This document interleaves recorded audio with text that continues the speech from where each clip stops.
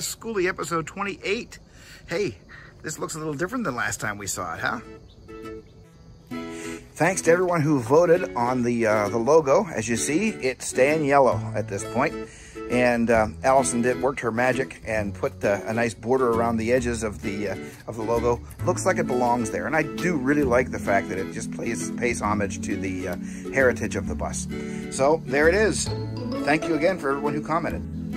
So this time, we're going to give you a little bit more detail of what we're doing. Since we've got the outside pretty looking nice, it's time to show you how we build our cabinets and how we build our cabinet frames using Kreg pocket screws.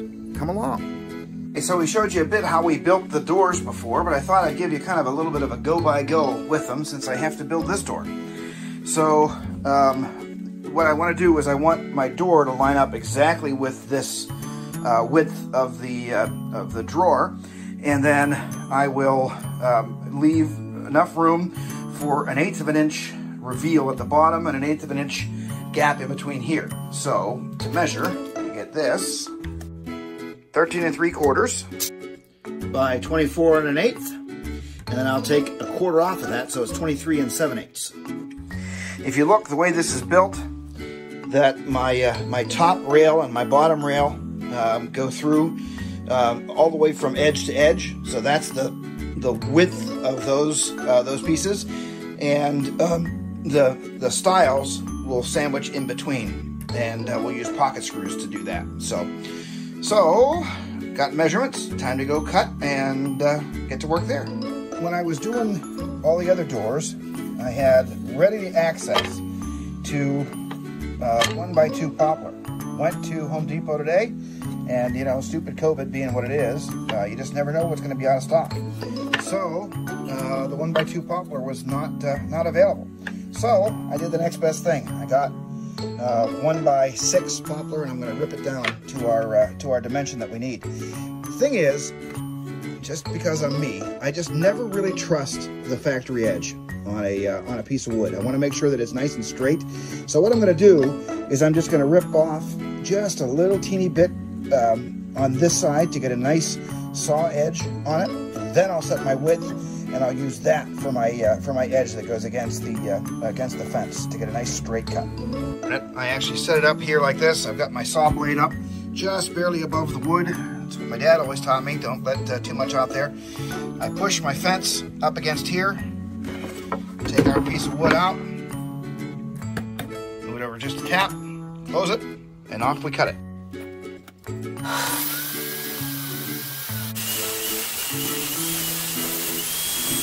Now that I've gotten that nice factory edge, I'll turn it around. I'll use that as the edge that I use for ripping. What I'll use now is this piece that is the same size as the rails and stiles of everything else, and I'll use that to set my fence. There, slide the saw in until it just touches. Open it up, tighten it down, and there we go. Now to saw some more wood. All right, so that should be plenty of wood. Those two 5-foot pieces should be plenty for all that I need to do.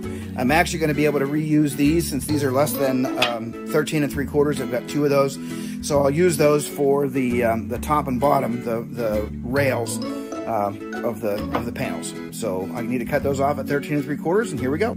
There's 2 at 13 3/4.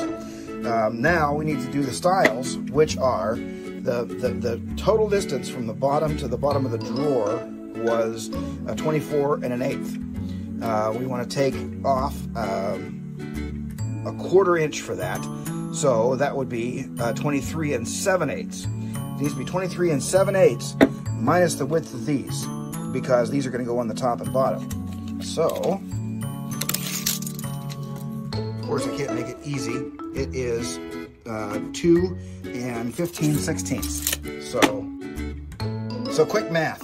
I ended up, I need 20 15/16 on 2 of those rails. 20 15/16. Off we go. The gut check. So this is supposed to be 13 3/4 by 23 7/8. 13 3/4. 23 7/8. Bingo.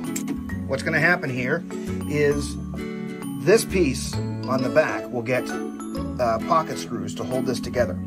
So this piece gets the channel groove all the way through, and so does that one. This should only have the groove come a half an inch in past where this ends up. What I do is I mark this. First of all, this face, face, face, face. That way we know this is the way this is going to go together. So then what I will do is I will come down here and I will mark there on all four corners. That is close enough anyhow to where my edge is. So I'll fix that, make that right there. So I'll do that on all four corners. Now on these, I know when I put it on my router table exactly how far to make the groove go. There's where the corner goes. I'm going to route the groove out to that corner. That gives me some meat to be able to screw into, but yet still have a groove that I can put my panel onto. So here we go. So these two long ones will get, these two will have the groove go all the way through. Those two will stop at the line. So the reason I marked the face of each one of them is because I want to make sure that F is faced out each time. So in here, you see we've got a 1/4 inch straight bit. So these, I'm gonna do face with the F up. So these will actually route straight through from beginning to end on both of those pieces. So this piece, you will note as I go through here, these little short pieces, I will actually, I can't do it with the camera in hand, but I will actually plunge in, run back to that line right there, which is where my bit starts. Then I will run it through all the way down until I get to where that stops. Then I turn my router off, take it off, and do it again. First, the long pieces, F facing upward. And they go all the way from beginning to end. Hold your ears, here we go.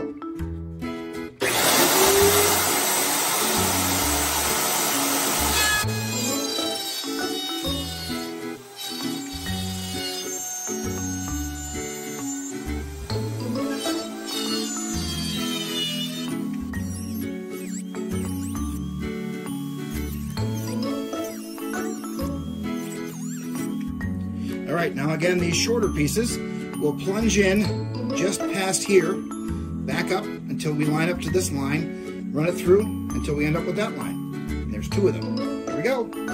Hold your ears, noise alert.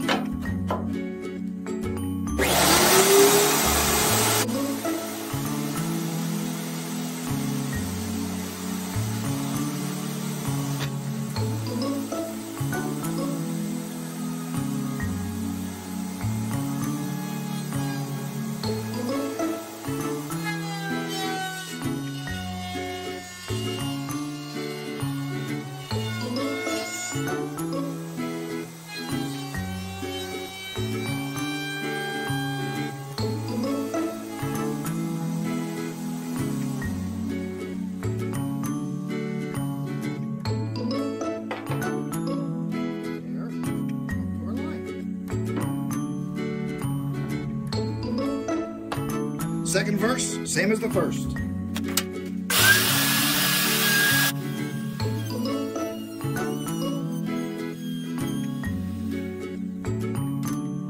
Right, so then our 1/4 inch fill piece needs to be this inside dimension plus a 1/2 inch, because it's going to be a 1/4 inch inset in each one of those. So let me measure it and I'll tell you.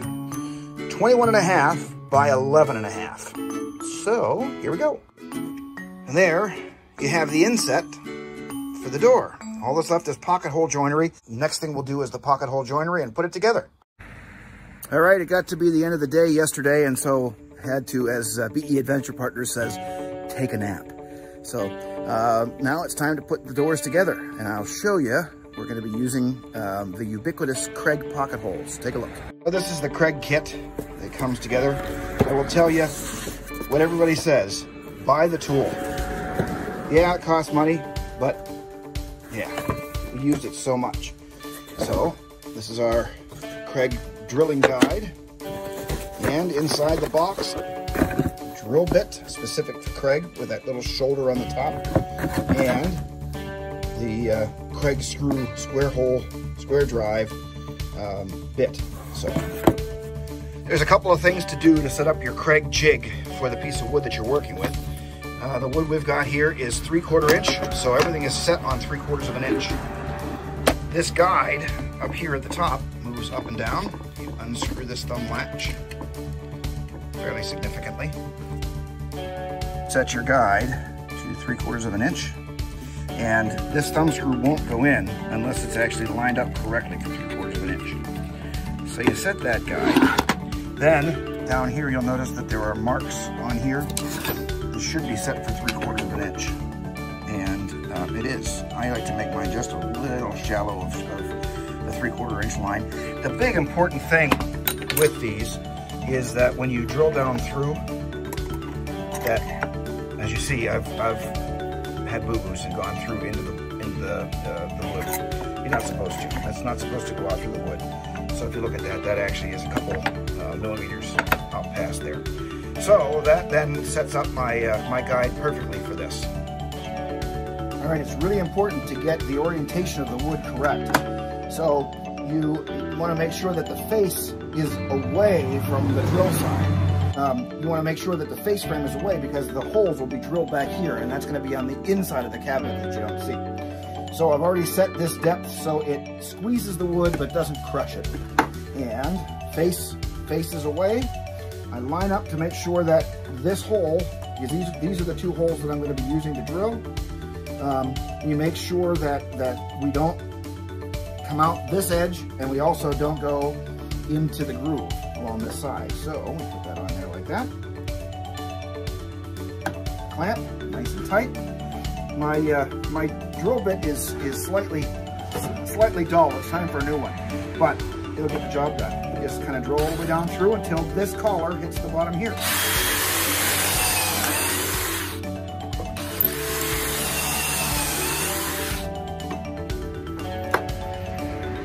And just keep on going.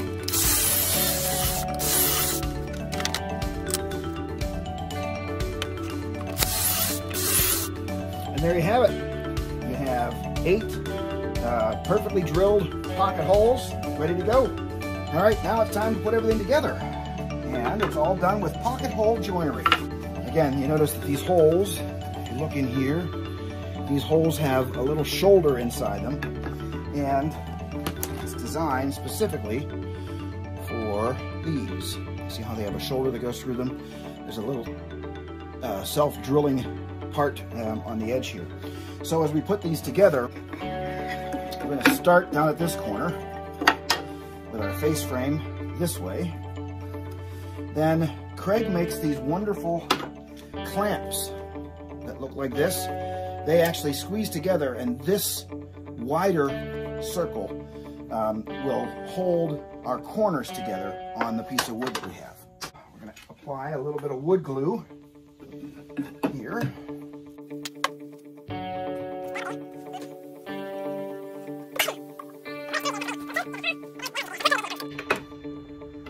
Down, and it holds. It has a little adjustment too. If you want it to get a little tighter, you use this little knob right here and adjust it just a touch tighter. And make sure everything is lined up. All right, now my face frame is flat against the surface here of the table. Pocket screw. Don't go fast because you don't want to rip out through the wood.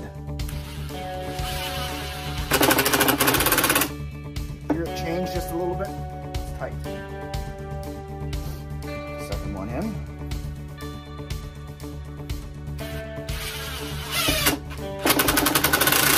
If you saw it, it just kind of sucked it in nice and square. The important thing is that your cuts are square and true. So that's one side. Now, all nice and level there. What we're going to do is, because we have a groove that goes all the way through on this piece of wood, and it stops here, we're going to put the other long side on first, and then we'll slide our other piece in.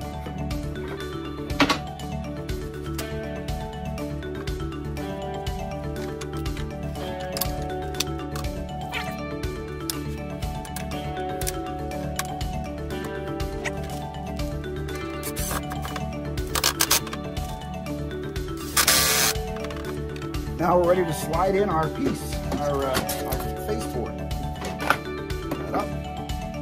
Some people apply glue, some people don't. I am of the glue variety. Just like to, because it's going to be in a bus, just want to make sure that I keep it nice and tight and ready to go. Not a lot of glue, just a little bit.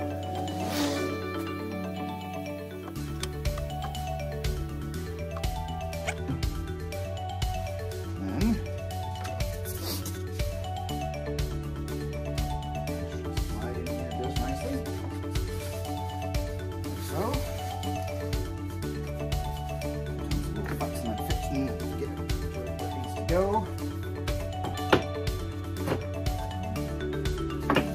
So there we have our inset put on there. A little glue inside this.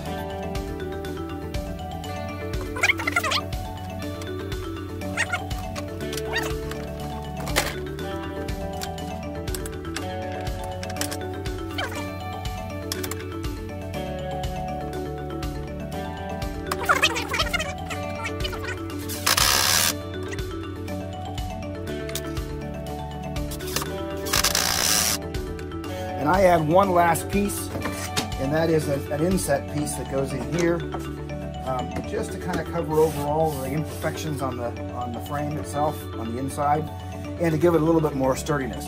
That I use, I'll use wood glue, and I'll use brad nails with an air nailer in along the side there to hold that, but I'll spare you those details. So there you have it. It's now ready for Allison to work her magic and prime it and paint it and get it all ready to go. And I've got another one to do for inside the bathroom vanity, and we'll kind of move on from there. And this is what it looks like after Allison's worked her magic. She's put primer on here and 3 coats of semi-gloss paint on the doors. And yes, color reveal for the inside cabinets. They're also blue. Take a look. Cabinets installed. Face frame's done. You look inside here. Used Blum mini hinges. Those are the ones I think I mentioned that because these stiles are so small, 35mm pockets didn't work in these. So we ended up using hinges that use 23mm, or 26mm pockets. And there you have it. So I want to thank you for following along on this cabinet build extravaganza. We're really excited. Like I said, things are really kind of moving forward. Next episode, you'll see us doing some work in the underbelly storage, moving forward with gray water. It's really coming along, and you know, we keep trying to put a percentage on this as to like what percentage we're done. I don't know. I would say before we were about 60% done. Now, maybe 75. I don't know. But it's moving along really, really quickly now. We've got a lot of stuff happening and a lot of stuff moving. So see you next week. And thanks again for following along on the Express.Skoolie. We'll talk to you soon. Bye.